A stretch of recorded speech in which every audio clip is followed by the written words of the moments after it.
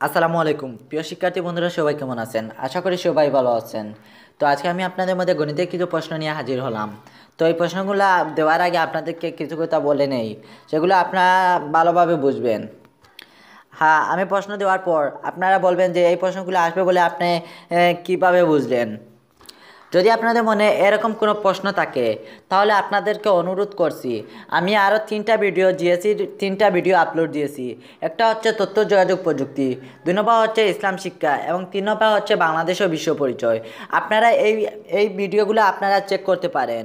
যদি মনে করেন হ্যাঁ আমার এই যে 3টা বিষয়ে আমি ভিডিও দিয়েছি সেই 3টা বিষয়ে কমন পড়েছে, তাহলে আপনারা আমার এই যে গণিতের যে প্রশ্নগুলো দেব সেই প্রশ্নগুলো আপনারা ভালোভাবে করে যাবেন। আর আমি মনে করি যে আপনারা যদি আমার ভিডিওটা ভালোভাবে বুঝেন তাহলে আপনাদের কমন পড়বে ইনশাল্লাহ। আর হ্যাঁ, আপনাদের কাছে অনুরোধ জানাচ্ছি আমার এই ভিডিওটা পুরোপুরি দেখবেন। যদি পুরোপুরি না দেখেন তাহলে কিছু বুঝবেন না। আর কিছু না বুঝে যখন শনিবারে আপনারা পরীক্ষা দিতে যাবেন, যখন কমন না পড়বে তখন আপনারা আমাকে গালি দিবেন যে আপনি কি সাজেশন দিলেন, কিছুই কাজে লাগলো না। তো এই কথা না বলার জন্য আপনাদের কাছে অনুরোধ জানাচ্ছি আপনি আমার পুরোপুরি ভিডিওটা দেখবেন, তাহলে আপনারা বুঝতে পারবেন। তো এত কথা বলার জন্য আপনাদের কাছে কমান চেয়ে নিচ্ছি। আর কথা না বাড়িয়ে চলুন আপনাদেরকে প্রশ্নগুলো দেখিয়ে দেই। তো আমি প্রথম অধ্যায় দিয়ে শুরু করছি। প্রথম অধ্যায় থেকে মনে করেন এরকম প্রশ্ন আসবে, 1, 9, 14, 19, 24 এরকম একটা রাশি দিয়ে বলবে কোন বীজগণিতীয় রাশিকে সমর্থন করে তা যুক্তিসহ উপস্থাপন করো। 2 তালিকার 15তম সংখ্যাটি নির্ণয় করো। 3 প্রথম 120টি পদের যোগফলের সূত্রের সাহায্যে নির্ণয় করো।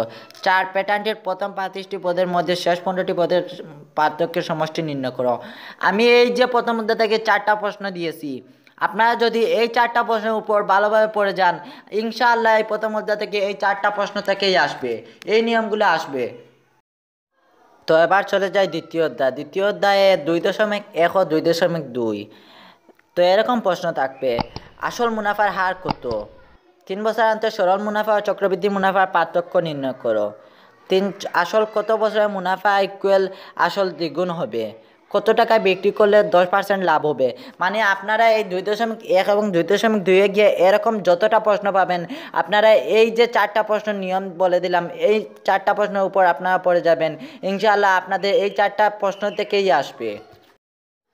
তো এবার চলে যায় তৃতীয় অধ্যায়। তৃতীয় অধ্যায় থেকে আমি 6টা প্রশ্ন নিয়েছি। 1 হচ্ছে বাগানের পরিসীমা নির্ণয় করো। 2 হচ্ছে বাগানের দৈর্ঘ্য ও প্রস্থ নির্ণয় করো। 3 হচ্ছে পুকুরের ক্ষেত্রফল নির্ণয় করো। 4 হচ্ছে চৌবাচ্চাটির গভীরতা নির্ণয় করো। 5 হচ্ছে চৌবাচ্চাটিতে কত লিটার পানি ধরে। 6 হচ্ছে বর্গাকার রাস্তায় গাছ লাগাতে কত টাকা খরচ হয়। এখন আপনারা আপনাদের বইয়ের তৃতীয় অধ্যায় ওপেন করে দেখবেন এই 6টা প্রশ্নের নিয়ম দেওয়া আছে। আপনারা শুধু এই ছয়টা প্রশ্নের নিয়মগুলো পড়ে যাবেন, আর কিছু লাগবে না। তৃতীয় অধ্যায় থেকে এই 6টা প্রশ্নের যদি নিয়ম ভালোভাবে পড়ে যান দেখবেন এই 6টা প্রশ্ন থেকে তৃতীয় অধ্যায়ের প্রশ্ন আসছে। তো আমি 100% শিওর যে এই 6টা প্রশ্নের মধ্যে তৃতীয় অধ্যায়ের প্রশ্ন আসবে। তো চতুর্থ অধ্যায়ের ধারণা আমি পাই নাই, তাই আমি পঞ্চম অধ্যায় চলে আসছি। পঞ্চম অধ্যায় থেকে আপনাদেরকে 4টা প্রশ্ন শেয়ার করছি। 1 হচ্ছে সরল করো, এ ভাগ বি বা এ প্লাস বি। 2 হচ্ছে এ ভাগ বি গুণ সি সমান কত। 3 হচ্ছে এ ইন্টু বি এবং সিকে সমগ্র বিশিষ্ট ভগ্নাংশে প্রকাশ করো। 4 হচ্ছে 1/p 1/q 1/r কে সাধারণ হর বিশিষ্ট ভগ্নাংশে প্রকাশ করো। আপনারা আপনাদের পঞ্চম অধ্যায়ে দেখবেন এরকম 4টা প্রশ্ন দেওয়া আছে।